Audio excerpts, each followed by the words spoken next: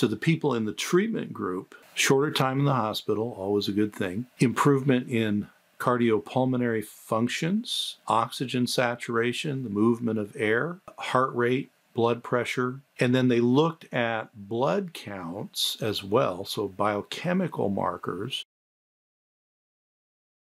light therapy, photodynamic therapy. Can this help long COVID? Let's get into it. Photodynamic therapy is a huge range of therapies. We'll talk a little bit about that. But basically the idea is that light wavelengths can have biological effects, not just on the plants for photosynthesis, etc., but also on other creatures like us humans. We know, for example, that vitamin D is activated by sunlight on our skin, at least in the beginning of its biochemistry. It has some other steps it has to go through.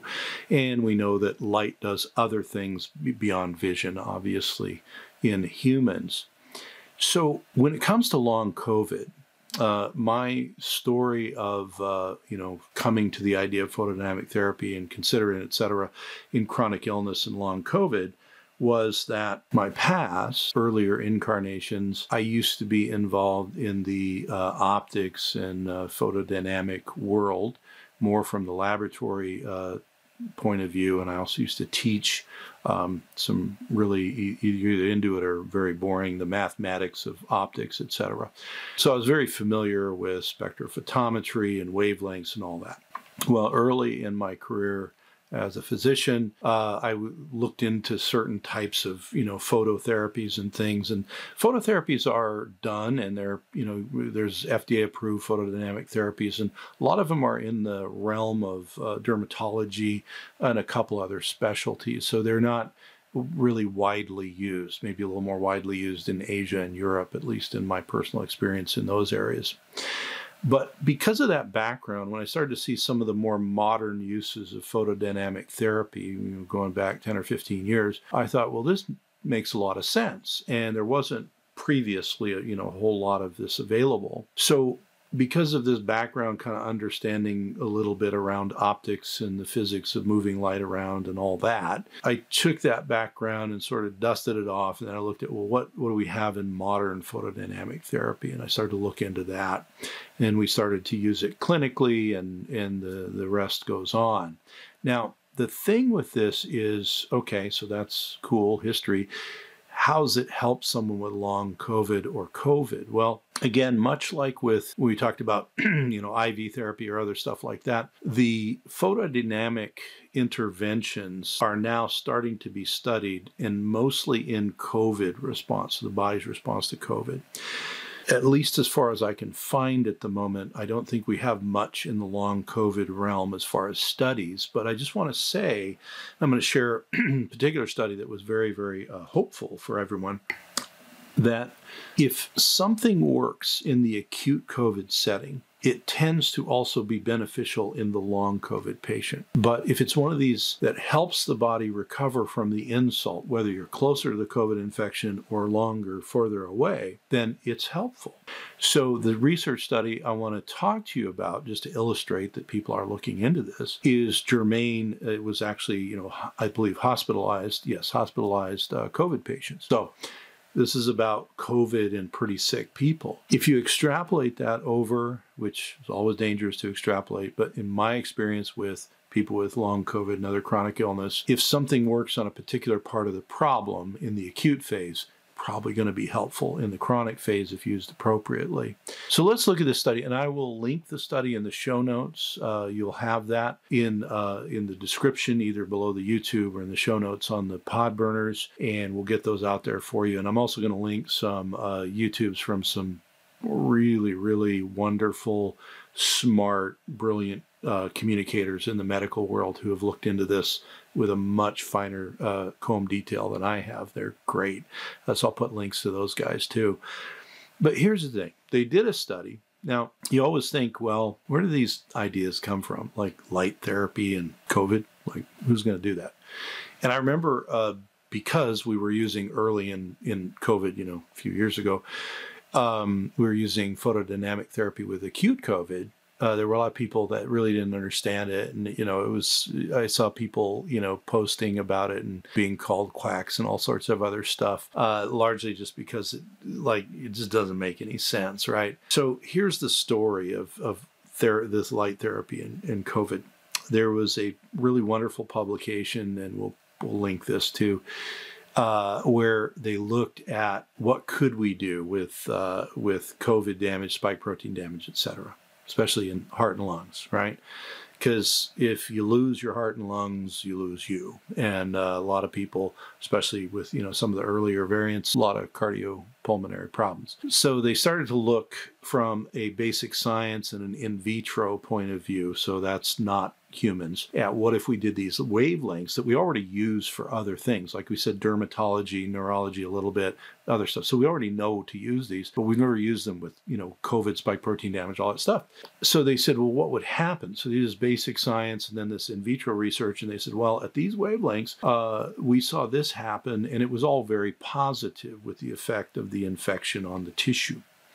So then this group that I'm going to report on here basically took it and said, well, that probably wouldn't hurt anybody if we did it. We've got patients in the hospital. Why don't we do an actual randomized controlled trial with humans? So this, again, gets you closer to the quote-unquote ultimate gold standard for therapies, which is, a double-blinded, placebo-controlled, randomized controlled trial. Now, this was single-blinded, kind of like the hyperbaric one, because the operators did need to know who was getting just the vest with, no power going to it, and who was getting the powered-up vest.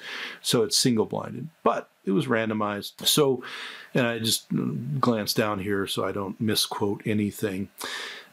So in their results section, they said in the LED group, so what they did is they gave, they actually homemade or hospital made this special vest, and it looks a lot like, almost like a flak vest you see in combat and stuff like that. So it's a vest, but it's a little bulky because on the inside they have a particular light array of particular infrared generating lights.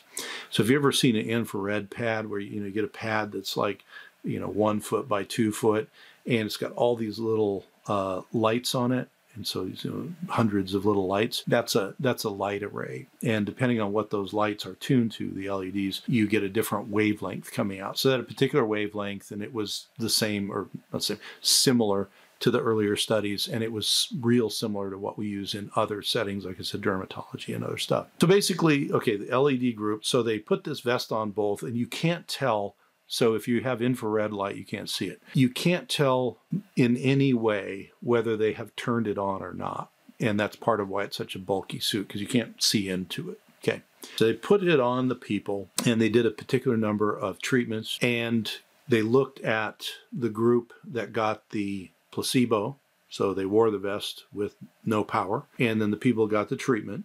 And they said, was there a difference? So the people in the treatment group, shorter time in the hospital, always a good thing. And then statistically, always important, especially when you have a smaller treatment group that's statistically significant, improvement in cardiopulmonary functions, oxygen saturation, the movement of air, and there's a bunch of parameters on movement of air, heart rate, blood pressure, and then they looked at blood counts as well, so biochemical markers. And after treatment in the treatment group, there were decreases in the white blood cell families. You can take a look at it if you want the level of granularity. And so their conclusion was, well, this was fairly cheap to set this up, pretty easy to do, and it's probably going to be a good adjunct therapy. Now, just like when we talked about hyperbaric medicine or all the other stuff we talked about, any interventional therapy is generally speaking going to be an add-on. It's going to be a synergist.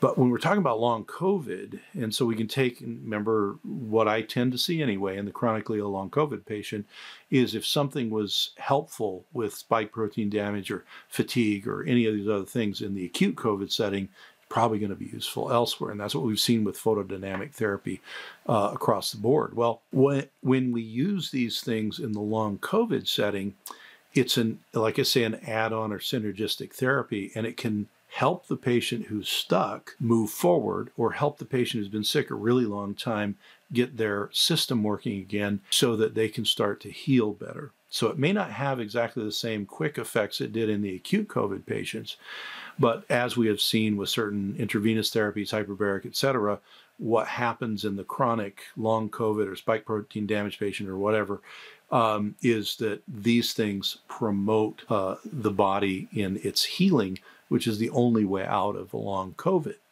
So you might say, well, okay, that's cool. Are there a lot of centers, doing photodynamic therapy? And the answer would be, well, there's more and more all the time, but there aren't as many. So what I would recommend is a couple of things if you want to look into it. Number one, I'm going to put links in the description to, there's a YouTube channel that I follow because these guys are great, Med-Cram, and I believe both are pulmonologists. The one who usually speaks is a pulmonologist, very, very smart dude. And they've gone into light as medicine. And you think, you think pulmonologists, they're dealing with lung things. Obviously, they've been very busy with COVID. Light as medicine, that sounds really out there. Well, no, it's not that out there. And what they get into is talking about the mechanics of why does vitamin D help? Why does melatonin help? Now, why are these LED therapies and other stuff helping? So I'll link their stuff. They go way more deeply into it than we have time to here. So I don't want to redo their work, but I just need to give them some props for the great education that they do. But the bottom line is that there are now places where you can get red light, infrared type therapies, which will get you in the neighborhood of this. So even if, and this vest thing, it was made by the hospital. So they're not selling them or something like that. Now there are LED infrared arrays that people get. That's like, red light LED beds that go into infrared, and there's pads and all sorts of other stuff. And now there's even, sauna setups where you can heat up, and you can also get some infrared. The bottom line is you want to, just like with IV or hyperbaric or whatever, you want to work with people who've done it before, who know what they're doing. And again, has this been done on thousands of people? And if we randomize it over multiple centers and all that? No, we haven't had time to do that yet. But it's a relatively inexpensive intervention. Its biology and its physics make some sense based on the way we use photodynamic therapy for other things. And I think as a synergist and something to help the body move through long COVID, it's reasonably accessible a little bit more now than it used to be, and it's something to look into. Now, we may, in other sections of this, get into other photodynamic therapies, but I didn't really want to muddy the waters because I really want to talk about the infrared type therapy using LED arrays that this particular study had, the two studies I mentioned, had brought out. Photodynamic therapy can be a lot less complex. You can walk outside, or it can be a lot more complex where we actually will use endolaser, so lasers inside of the body, and deliver different wavelengths of light for different medical purposes. That's a whole other thing. And obviously that you have to work with somebody who's really highly trained to do that sort of thing. Well, I'm Dr. Paul Anderson. This is Medicine Health Podcast. It's been a lot of fun talking to you guys. Again, this is started to be a 16-part series on long COVID. We're getting so much engagement and questions. I'm probably going to kick that out to a number of other sections on long COVID because it's a lot of fun. It's a lot of fun to look at the research and bring it to you, but also to hopefully inform it in some clinical way from those of us who are treating people with chronic illness, which could include long COVID. Whether Podburner or YouTube or whatever, please like, share, subscribe, do the notifications, because sometimes the algorithms shove us over to the side when we talk about COVID or long COVID. That's just the way the world is. So notifications. My hub website, where you can learn about the newsletters and all the links to all these different media and all that stuff, is dranow.com, DRANOW.com. Go there, got links. If you're a healthcare practitioner, there's links for you guys. If you're looking for newsletters or media, it's all in there, so it's all in one place. But please do check out the YouTube channel if you're not watching this on YouTube. That community is growing, and we really try to do as good a quality education as we possibly can. Thank you very much. I'm really glad that you listened. I'll see you all on the next